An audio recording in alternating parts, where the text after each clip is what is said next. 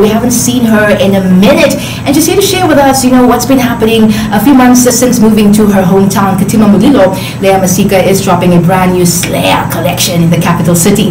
We have this talented designer, stylist, and retail consultant in the studio right now to catch up with her experience as a fashion designer based outside of Windhoek. Leah, hey baby.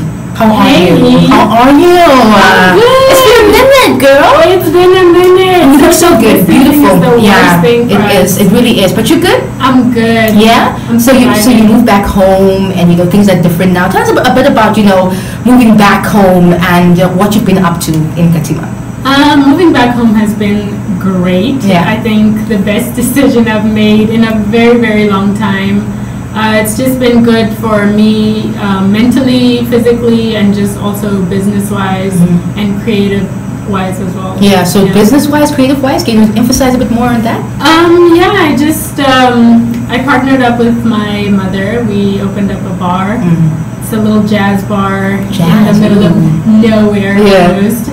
It feels like the middle of nowhere because it doesn't feel like you're in Katima. But knowing you, it probably looks so beautiful. Knowing how stylish you are, it probably looks as stylish as you are stylish. I hope so. I want people to feel that style vibe. Yeah.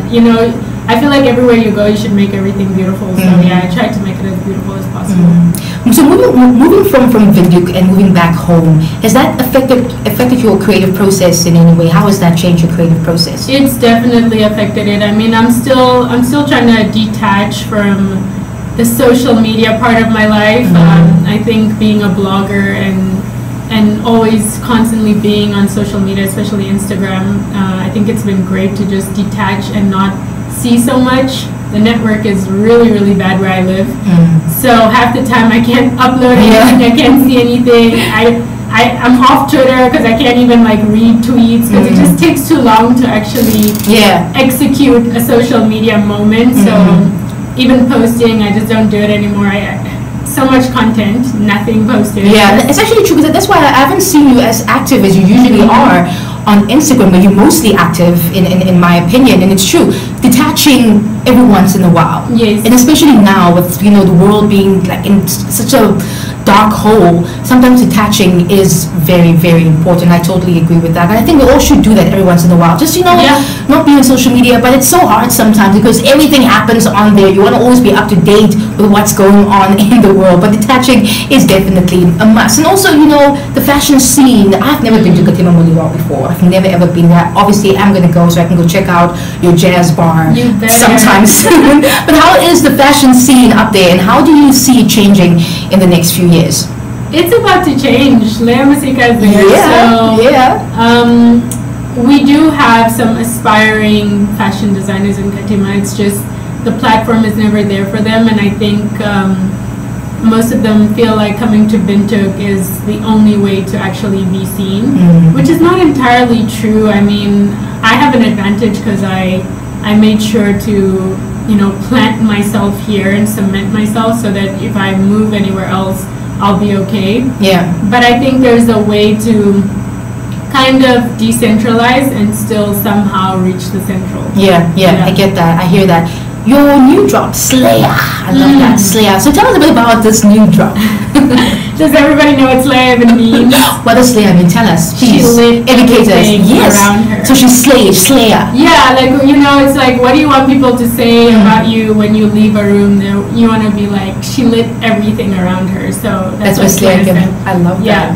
So Slayer drop. Honestly, it's not even a new collection. I'm part of the Den, the designers that have their garments in the Den. So if you've been there lately, we all have our racks. So currently my rack is empty. So Melissa Bolton called me and she's like, girl, your rack is empty. What's happening? I just sold your last dress. Are you going to do something? And I was like, yeah, I'll make some stuff. I'll send them through. Yeah. And then I happened to be in town for some other work. So I was like, you know what, let's just, I'm here anyways, so let's do something to get people to the store. Yeah, so you are doing something tomorrow, something called Sip and Shop. I love that title. So what is happening at Sip and Shop tomorrow at the Den? Basically, we'll have champagne and we'll be shopping. I definitely want people to come through. It's not even just about coming to shop Slayer. there's so many local Namibian designers that would appreciate the support. Yeah. And I'm going to encourage them to also, you know, fill up their racks tomorrow so that when people are there, they can actually see what Namibian designers have been up to and, you know, buy something. Yeah, yeah. All right, so apart from, you know, your sip and shop event, or, yeah, let me call it an event happening tomorrow, what else can we expect? I don't want to ask that, actually, because, you know, the year is still so long and so much can happen. But any other plans you have, of course, in Katima, in terms of, you know, maybe having like a young smoker fashion show or something, you know, something like that? Is there something like that happening? So many plans. I think I'm a bit hesitant in terms of like even putting my plans out there. I think with all artists, because 2020 is just like, be quiet, stop talking about it. It's my time to shine. Yeah, stop putting it out there. The plans are not going to happen. But definitely doing a fashion show in Katima is my dream, and hopefully I can involve Fashion Week in there and do something really big, because the local community needs it. I think they need to see that, you know, things can happen in our hometown. We don't have to actually leave it. And I think that might actually change a lot of mindsets. Yeah, I love that. All right, before we let you go, Leah, just again for the folks tuning in right now, Sip and Shop, what time is it starting tomorrow and where is it happening? I'll be at the shop at 6 p.m., but you can stop by any time of the day because they're open from 9 a.m. But definitely the sipping and the shopping on my part will start at 6. Okay. And then I'll see if I can get Melissa Bolton to push it to like 8 p.m. Yeah. And then we gotta go home because COVID. Curfew, and there's a curfew, guys. 10 o'clock is the curfew. Leah, it was so nice to see you again, and hopefully we'll see more of you. I know you're staying in Katima now, but hopefully you'll come, you know, to the city every once in a while, and you come grace us with your beautiful presence. Always. Yeah? This is still my city, so I'm gonna come back every chance I get. Awesome. Thank you again for joining us. Thank you.